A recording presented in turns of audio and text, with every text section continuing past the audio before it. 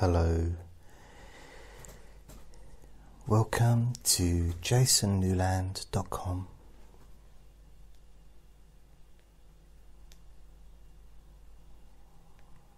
My name is Jason Newland.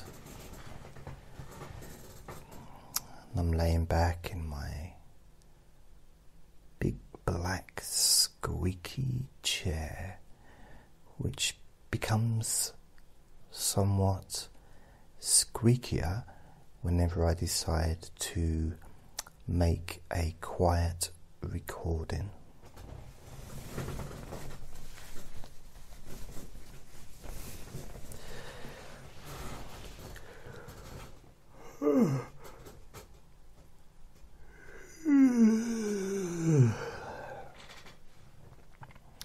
So this is a let me bore you to sleep. I actually started to make a recording yesterday. I don't know what time it was, probably about 11 o'clock. And I thought, I know what I'll do. I'll tell a story, just make up a story about whatever, and I just started this story and I made myself laugh, but proper laugh, and I couldn't stop, and I had to just abandon the whole thing, which is a shame.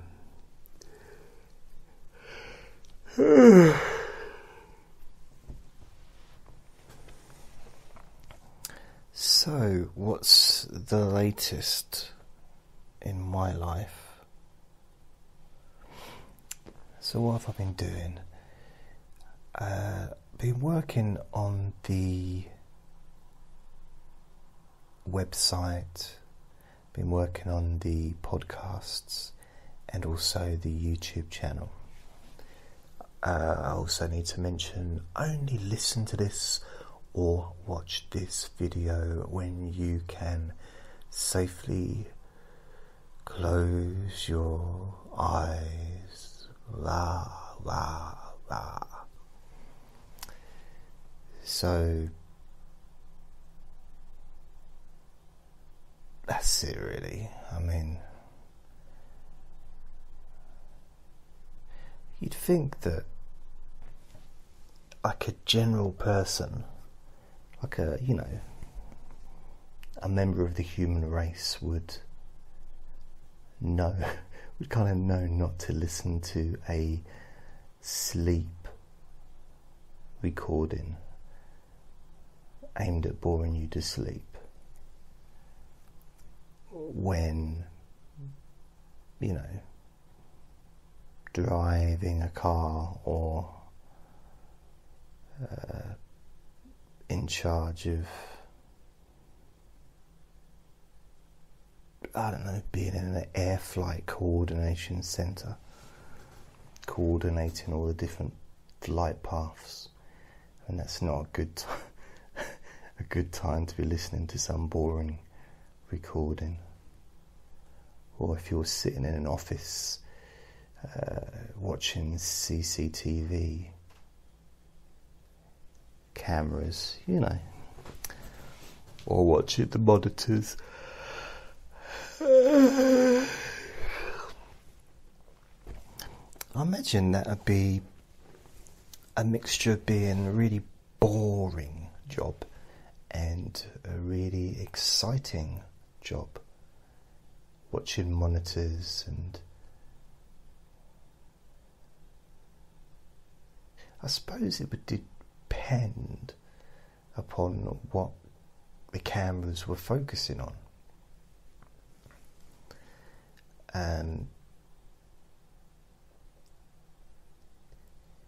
If it was just in an empty office block and the cameras were just faced on the desks or just generally, or in the hallways.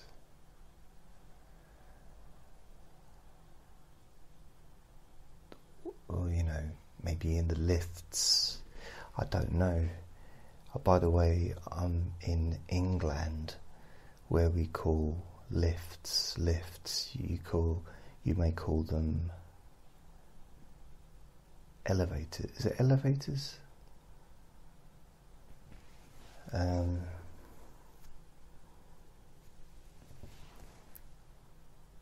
Yeah, elevators. Yeah, we call them lifts. Mind you, I quite like the word elevate. It's a sense of progression, some kind of positivity, isn't it? Sort of, how do you feel after that meeting? How did it go? I feel elevated. If you ever hear you said, I feel lifted. Well, lifted, yeah, I suppose that's quite, I feel like a lift. I feel like yeah, I suppose it's both, isn't it? You get lifted up, elevated up. But I don't know which came first. I don't know whether lift was the first description or whether elevator, because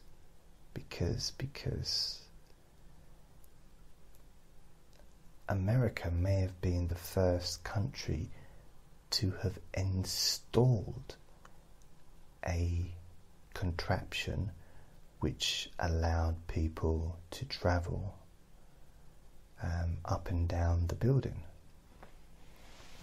But then I'm thinking, maybe not, because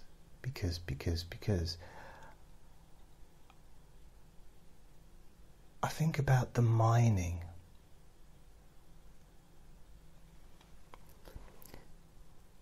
And how far back the mining industry used to be. It's going back a long, long time. And they had lifts or elevators which would take the workers up and down the shafts of the miner's shaft would be up and down, and I think sometimes there'd be before electricity, I guess, they would be operated by hand.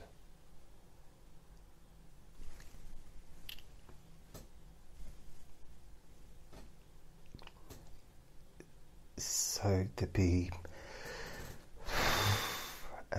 I guess a kind of a pulley system. I'm trying to get out of this conversation now. So maybe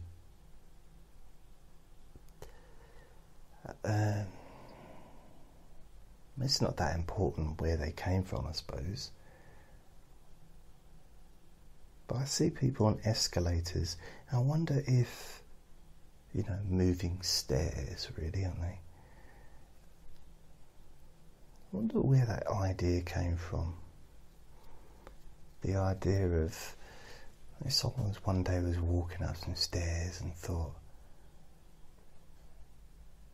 I'm just not getting to the top of these stairs quick enough.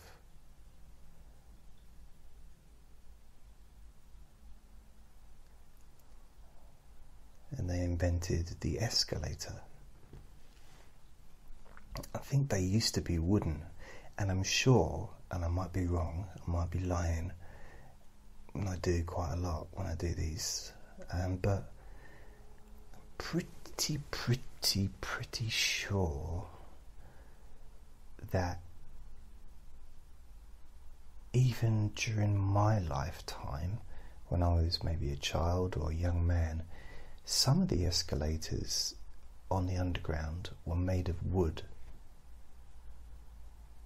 Now they're all metal, but I'm pretty sure some of them were made of wood, but I think they were originally.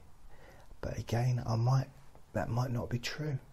It might completely not be true.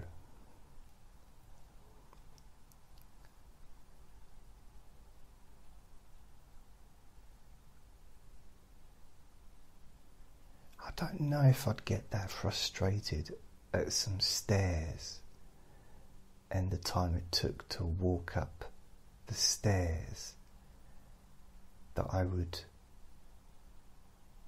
go to that lengths to invent moving stairs.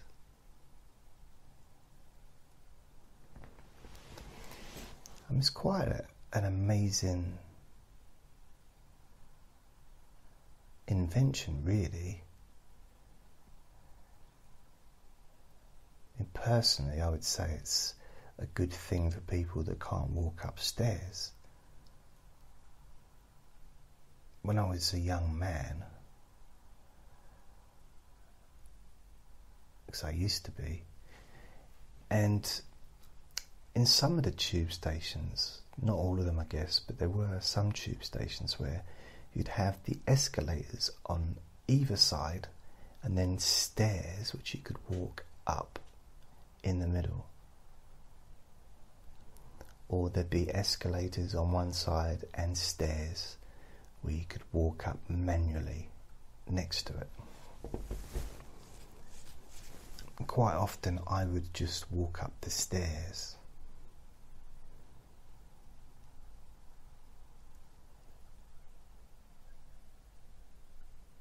I'm not really sure why. It's as if I was trying to prove a point which didn't exist.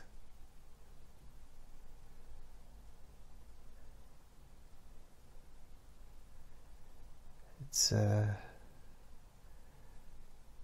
even some of the tube stations in London have, I guess I'm being specific, saying in London, but as far as I'm aware there are no tube stations outside of London.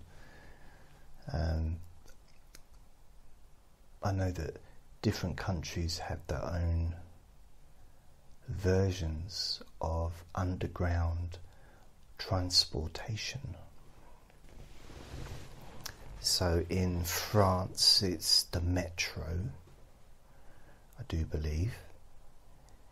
In America it's the subway, so I guess you get to travel and eat sandwiches at the same time. I don't know if Canada have an underground system. I'm unaware if China do. I'm pretty sure China has an underground system. No, they do, definitely. I don't know what they call it. Maybe Japan does too. What other countries? Germany, I think they probably, I'm sure a lot of different countries in Europe possibly have underground train services. Germany, when I went to, not Neanderthal, the Netherlands, Netherlands,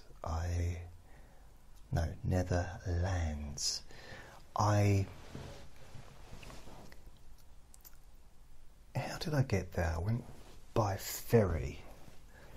So the idea was to go to Amsterdam. That was the final destination of that particular trip. So I travelled by train to Harwich. This was, I think this was in either October or November. I think it was October 2003, and it might be November, but I know it was cold and I was wearing a hat, and I had shaved my head for some reason.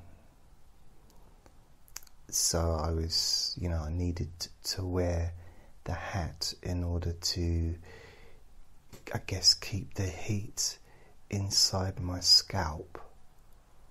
Because what I noticed is when I shaved my head, I felt colder when it was cold than I had done previously before I shaved my head and my hair was longer. Well, I had hair. Now, I don't know if the temperature was precisely the same when I had no hair to how it was before I shaved my head and I had hair. So it is hard to really distinguish, to give, a correct reading of that particular sensation compared to temperature. But I don't recall if I was wearing a hat when I had hair, before I shaved my head. And I know I mentioned, when I had hair, I do still have hair. I still have hair follicles. It's just sometimes they're very shortly trimmed. And, it's... at the moment, I'm actually... some people say I'm growing my hair long. Well, I'm not actually actively doing anything. The hair just grows on its own. I'm not growing it. It's not a hobby. I'm not talking to my hair in the hope that it grows quicker. There's nothing really involved in it. It just kind of does its own thing. But I do notice there's a definite recedation, is that a proper word?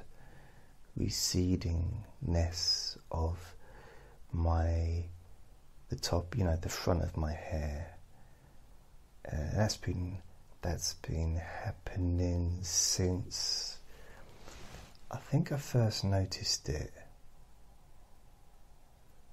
in my late 20s, probably around about 29. So that would be 1999, maybe 2000, it depends, because my birthday's at the end of August, so I'm not, although it's 1999, I wasn't 29 until the end of August. So all the months before August in 1999, I was actually 28. For example, in January 1999, I was 28. In February 1999, I was 28 as well as in March 1999, I was still 28. And as we move forward, in April 1999, I was 28. In May 1999, I was 28. And May, was it June? In June 1999, I was 28. In July 1999, I was still 28. Now, this is where it gets interesting, because in August 1999, I was both 28, and in August 1999 I was also, as well as being 28, I was also 29. And you may think, well, how can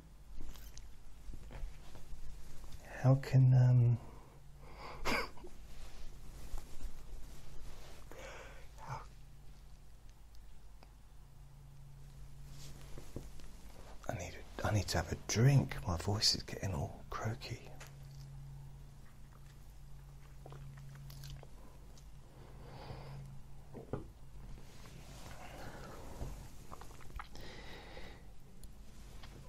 You may think, how can you be 28 and 29 in the same month? Well, for most of the month of August 1999, I was 28. And then on my 29th birthday, I became 29.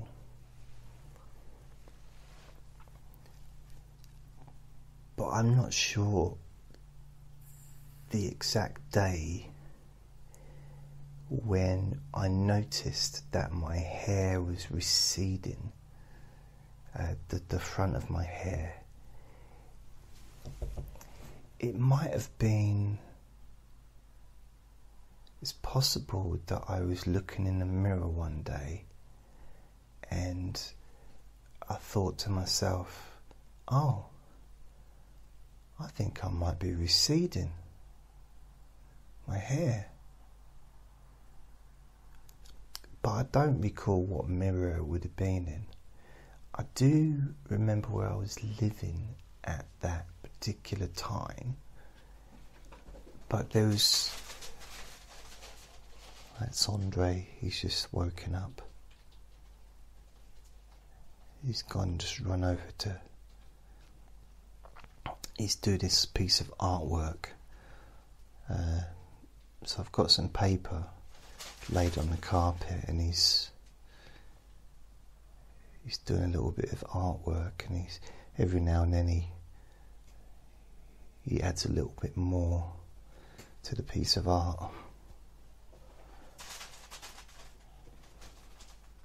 He's gone back to add a bit more now, and I said to him, Andre, he said, yes, Daddy. I said, what are you doing? He said, I'm doing some art. I decided to do some art. And I said, okay, so he said it's going to be a painting. It's going to, he said that he'd like me to, when he's finished, to actually take the newspaper off the floor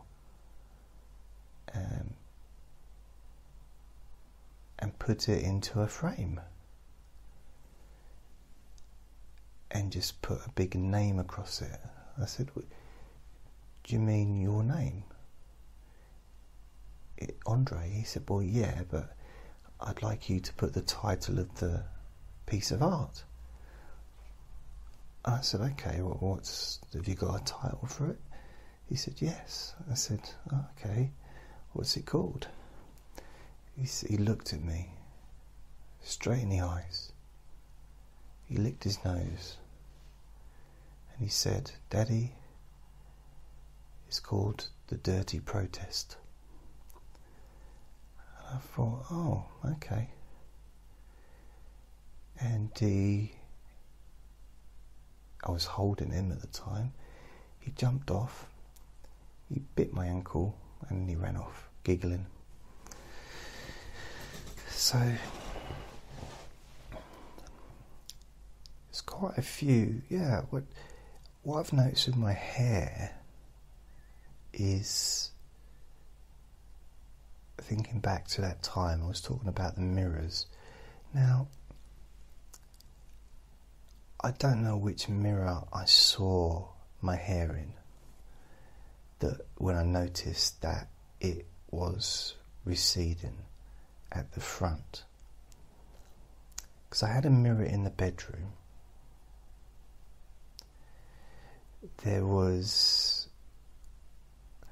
I think there was 2 mirrors in the bathroom. There was the standard mirror on the right hand side as you went in.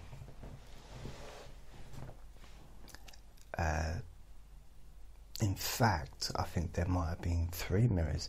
So there's one on the right hand side, there was like a bathroom cabinet, you know, one of those little things that stick to the wall.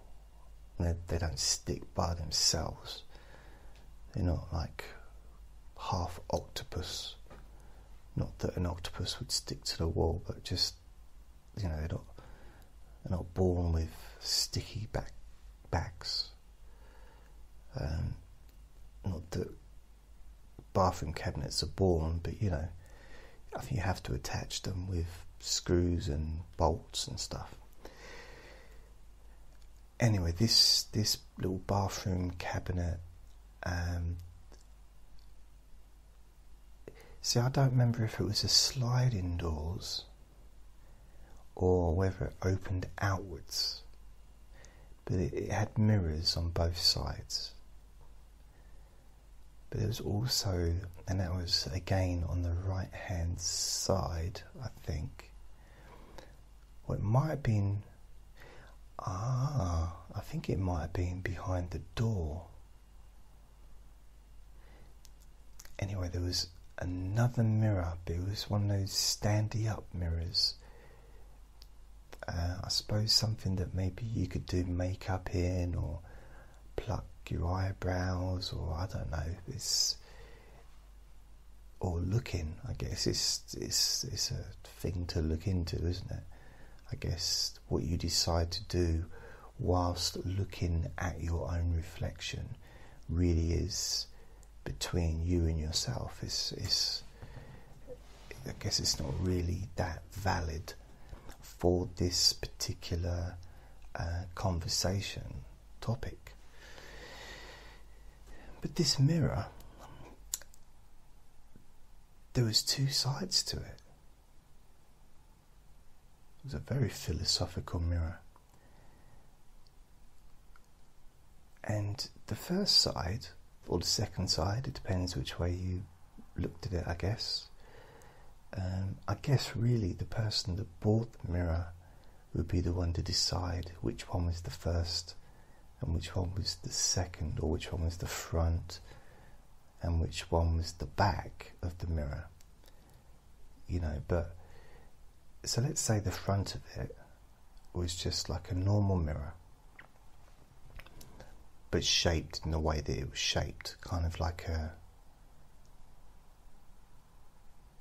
I suppose like an egg, but with a longer body. Or I suppose more like a pear, but with a thicker head, I suppose. So it's, you know, a nice plump bottom, but at the same time a nice kind of plump middle bit, and I guess a little bit smaller at the top, but not by much. So I can't think what kind of fruit really would suit that. Probably some kind of potato, if you could find one that would be that kind of shape. Because that's one of the wonderful things about potatoes, is they do come in all types of shapes. Plus you can eat them and they can keep you alive. But the shape bit is also really important. They come in lots of different shapes. It's like a food and a toy all at the same time. So this mirror, it was like a normal, what is normal? I mean, I'm very sensitive. I don't like to generalise when it comes to mirrors. I don't like just to call a mirror normal, you know. What about the mirrors that maybe have self-esteem issues? Are just like, well, you're normal, I'm normal, and what is normal, you know. Anyway, this mirror, if you turn it round, and it had this little swivel thing, so you didn't actually, it's really clever, you didn't actually have to pick it up and physically turn it round. You could just flip it. You could push down and kind of forward at the same time at the top of the mirror, and it would turn over, so you could see the back side of the mirror. Or alternatively, you could push on the bottom of it, and then that would kind of halfway push it through, and then you could then raise your hand and push down on the top, and pushing it down so that it flipped round, so that you could see the other side of the mirror. And here's where it gets interesting. The other side of the mirror was really magnified.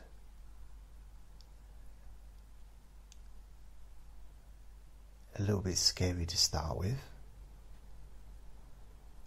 You know, the last thing I want to do when I look in a mirror is think that my nose has grown even bigger, but luckily it was just the extra magnification.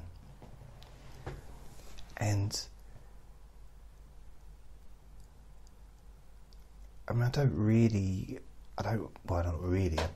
wear makeup.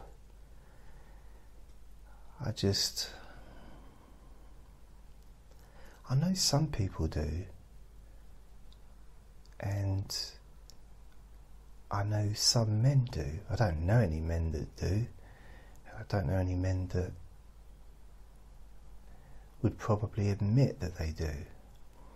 But some men do wear makeup because makeup for men is sold. I don't know what I'd do with it if I had makeup. I mean, would I put blusher on, lipstick? And there's been moments in the past, times, not recently, but in the past, where I've been asked, am I wearing lipstick?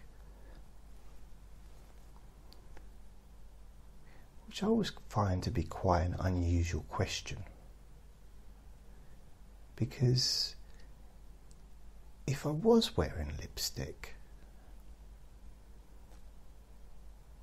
that could potentially be a question that I didn't want to be asked, possibly.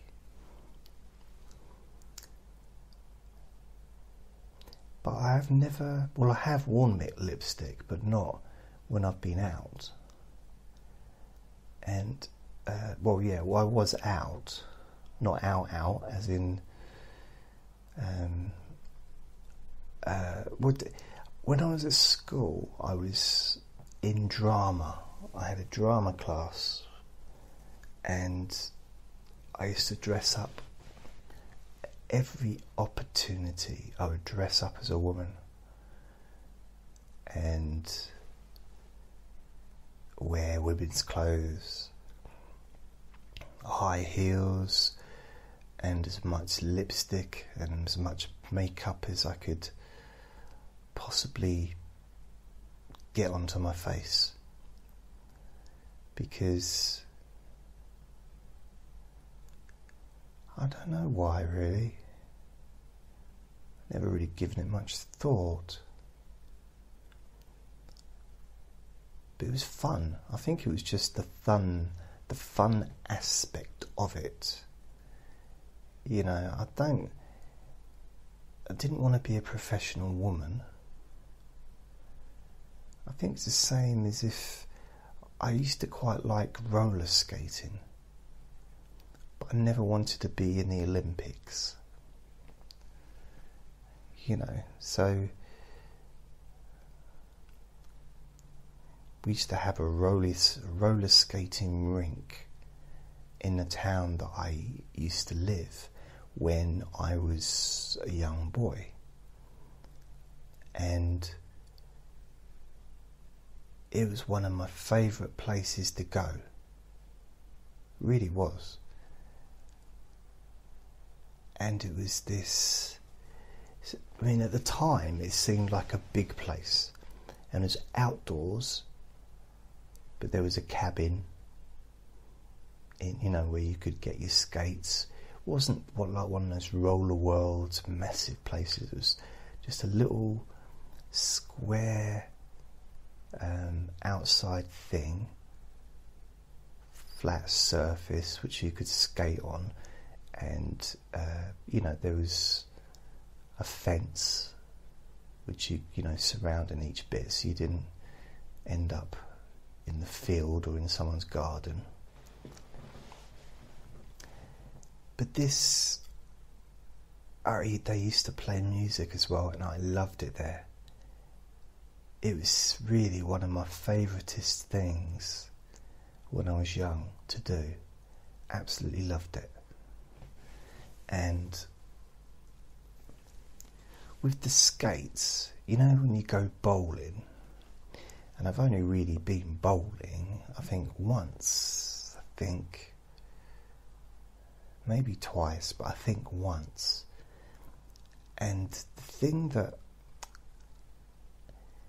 kind of made me decide that maybe bowling is possibly not really the thing for me is the wearing of shoes that other people have also worn.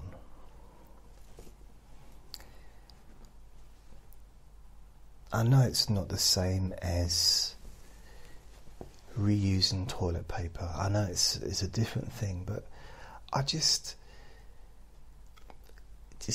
felt wrong, and I didn't really understand why. I didn't really understand why. If they had a rule, you know, no high heels. I mean, did people used to walk in with hockey shoes on, with ice skaters on, you know, what did they climb in, you know, with big spikes on there? Who used to walk in with elephants, riding on elephants. I mean, so they care about their floor. Fair enough, you know. We all need to, I guess we all care about something in our lives. Bowling alleys care about their floors. And fair enough. But if they had perhaps a footwear rule, so that, you know, soft shoes only would be, you know, if you come in, you need to wear soft shoes only. And that, but then they're making money, aren't they, from getting people to wear shoes? I think they charge. Yeah, I'm pretty sure they did. So yeah, I wonder whether or not you can take your own shoes in and say, hey, look, and just wave them around. Well, not to everybody, because, well, some people, they're busy. You distract them from their game. You know, hey, look at my shoes, everybody. Ooh. I mean, some people might be there on a date.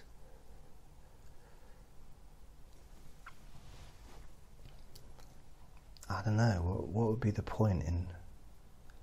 Is it a good thing to do on a first date?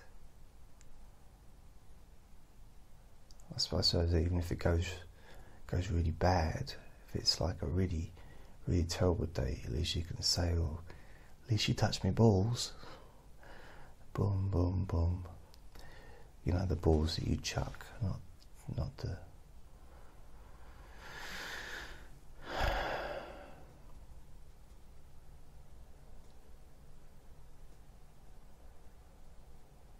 Yep. So I used to love skating. I wasn't necessarily particularly good at it, but I used to enjoy it. And I had the same kind of rule with skating as I do, well, I say do, but always have done with swimming pools. And that is to stay to the side. Always be near the edge. I'm always near the edge in life. Always need something to hold on to. Need something to grab hold of. So that's what I do. When I swim, I stay near the edge. When I was skating, I would circle around, but I would always be near the edge. So if I needed to stop, I would grab hold of something, and you know, the edge, the fence or whatever, the gate or whatever it was. And I find that's a good way to... I'm still a bit like that. I quite like to be near the edge. It's nice to have something to grab hold of. And even now, when I walk up and downstairs, I've still got a tendency of, if not holding on to the banister or the rail, I put my hand on top. I kind of sometimes feel like I'm patting it, just acknowledging it. So there, like a little donkey. But there's something about that security and safety of knowing it's there, because it's there for safety. And I think sometimes it's nice to just acknowledge it, and even if you don't say it out loud, you sort of, you know, have a little thank you. Thanks for being there. Thanks for thinking of me. Love you. And see, I don't go into lifts or elevators unless I need to. If I can use the stairs, I'll use the stairs. Although there have been times when I have used lifts. For example, when going to the top of a building, like a, you know, really high, tall building.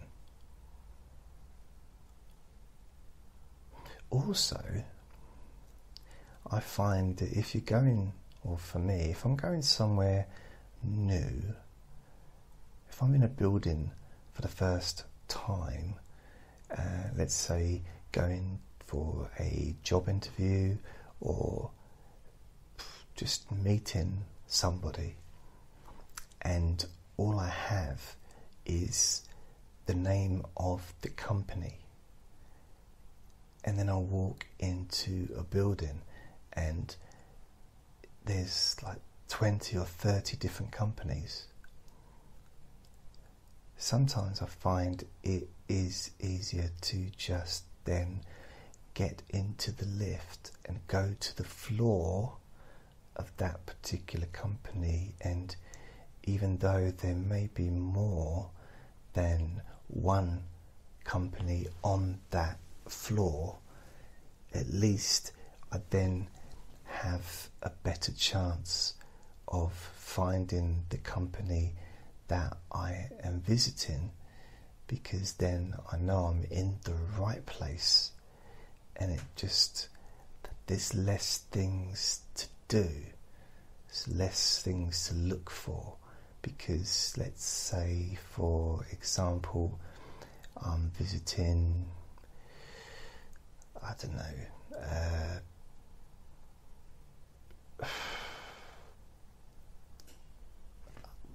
maybe it's a company that sells old pictures of, Action Man, and you can go in there and you can get yourself dressed up as, various children's toys, Action Man, Smurf costumes,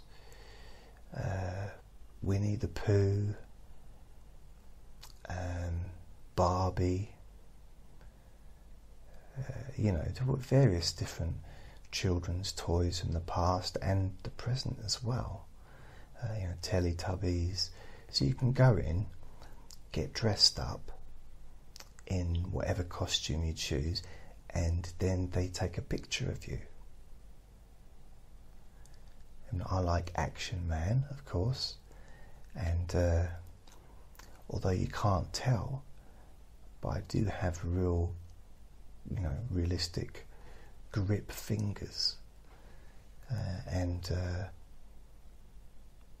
I used to have an Action Man which had hawk eyes, where at the back of the head you could move the eyes from right to left, or left to right, whichever way, and you had the choice of either. That was great, because the good thing about that is you didn't have to keep turning his head. He could keep his head straight all the time and just move his eyes. That way, from a distance, people wouldn't necessarily know where he was looking, because when he moved his head, people could see from a distance that he's looking to the right, or if he looked to the, that was if he was looking to the right, but if he moved his head to the left, people from a distance could see that he was looking to the left. But when he was just looking straight forward, people from a distance would assume that he's just looking straight ahead. But with these eagle eyes, being able to move from right to left meant that he could give the impression of looking straight ahead, and the people from a distance would think, oh, he's just looking straight ahead, but he could be looking to the right. Or they might think he's looking straight ahead and he could be looking to the left without moving his head 1 inch or even 2. Or, to make things more confusing for those people from a distance that don't realise quite what's going on, he might move his head to the left and they think, oh, he's looking to the left. But actually, with the hawk eyes, you could move the eyes so he's looking to the right, which would kind of be straight on had he still had his head facing straight on like it was before. But to make it even more exciting, he could have his head turned to the left and then have his eyes even further to the left,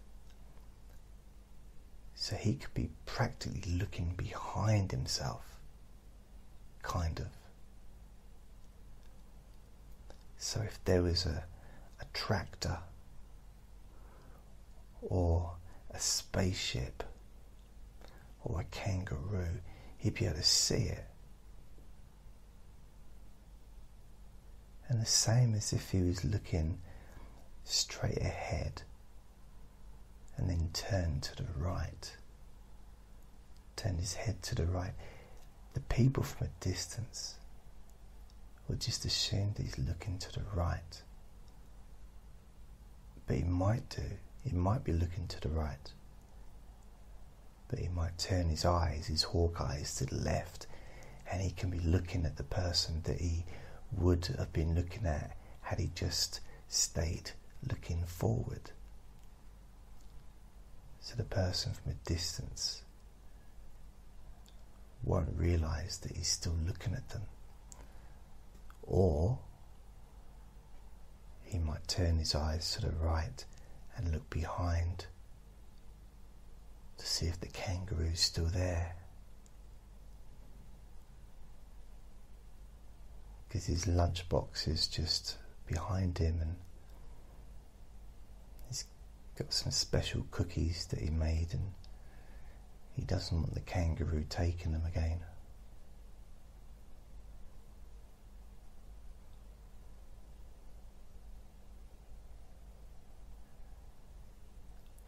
So I like to dress up as a...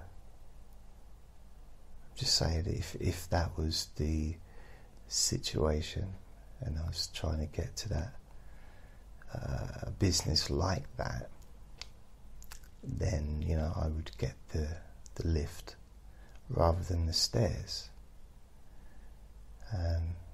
If I was, for example, going to go to a business that allowed me to dress up as an adult, as cartoon characters and toy figures. Although admittedly, a lot of those businesses aren't usually too high up in buildings, usually more basement level.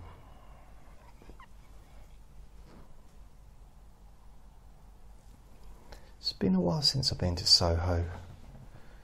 I used to go there a lot when I was younger, because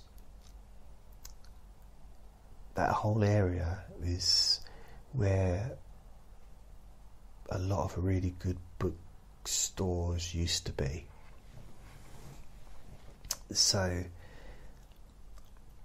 I used to get on the train, tube, underground, at Stratford. And then I'm trying to think how many stops there were. So I'd get off at Tottenham Court Road tube station. And this was on the Central line. So what would it be? So from Stratford, Mile End, Bethnal Green, Liverpool Street. This is where I get a bit phasey. So Tottenham Court Road, Oxford Circus is after that, I think. There's just a few stops. I think it's about 5 or 6 stops between Stratford and Tottenham Court Road. So it's not long. I get off at Tottenham Court Road, I'd walk off the tube, and there's various different routes to get out of the tube station. You know, this, and it's probably changed quite a lot since I've been there. So I used to, my most popular exit used to be the exit that came out just on the corner, and it was opposite McDonald's. And I'd come out of there, and I would normally turn right into, I don't know what road it was, Charing Cross Road, possibly. And there was lots of bookshops. Some of them are gone now, some of them have changed over to, you know, been bought out or whatever. And I'll talk about that in a future session probably. But yeah, I used to like that. I used to like to walk down there, browse the bookshops, Foyles was one bookshop, which was a really famous one. Blackwell's, Books, etc. I don't think that's even around anymore. Waterstones. What other ones were there? I forget. But I used to love buying, various different types of books. Beat poetry, Buddhist books, hypnosis books, just kind of whatever I was into at the time, really. And it used to be one of my favourite things to go and buy a book or two, go to McDonald's, and then just get the tube back and have a little look at my books on the way back, and look forward to getting home so I could read them.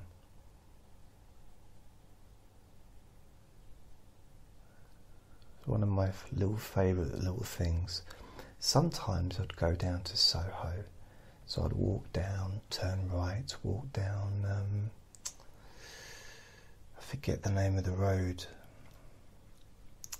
What's the road called? I forget. Anyway, it's kind of like a through road, if that makes any sense. It's busy, but it's not like a busy road. It's more busy pedestrian wise. And I used to go down there, and in the middle of Soho there used to be a record store that I used to go to, and I used to buy, it's more for the videos, I used to buy stand-up comedians' videos. So I used to buy lots of stuff from there over the years. And then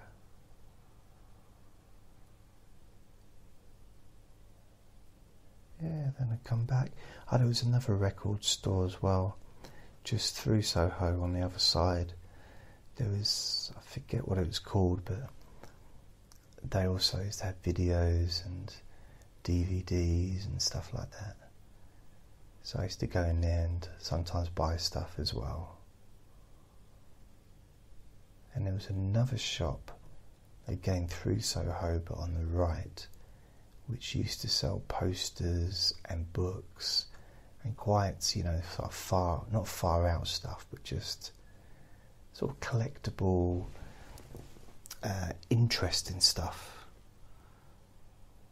So yeah, I used to go in there. What else did I used to do?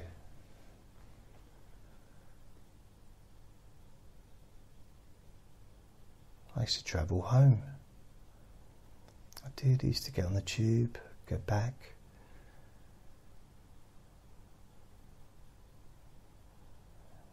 I used to walk back, so I'd come out the same entrance every time, really, and just follow it around, which led to the traffic lights. I could go across or I could turn left, which was more of a shortcut, so I took the left bit and walked around there. And there was this furniture shop on the left, so I'd just turn left and that would lead to a couple of pubs, a few little pubs and like a off license, and there was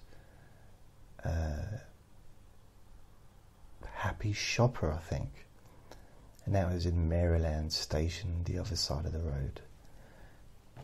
That's Maryland train station, which was the stop in between Forest Gate and Stratford Overground, and that led to like Romford and places like that, Harold Wood. So I used to turn left, walk down, I think it was Leighton High Road or Leytonstone High Road. Walk all the way down and then turn right when I got to near the thatched house, and walk all the way down to, I always kind of lived in that area generally, and just walk home. Maybe buy some milk from the shop on the way there.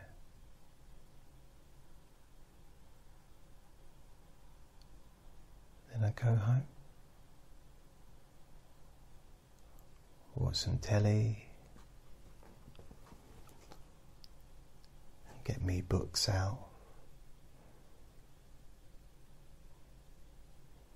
I always like the smell of books, you know, the smell of the fresh print, even though it wasn't really fresh because it might have been years old, but it's still kind of untouched or unsmelt. It's quite nice.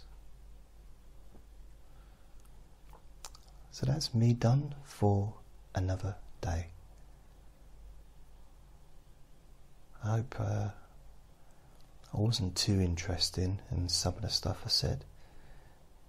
And please remember to share by supporting me, by sharing this with people. Subscribe on YouTube if you haven't already. Blah, blah, blah, blah, blah. Bye.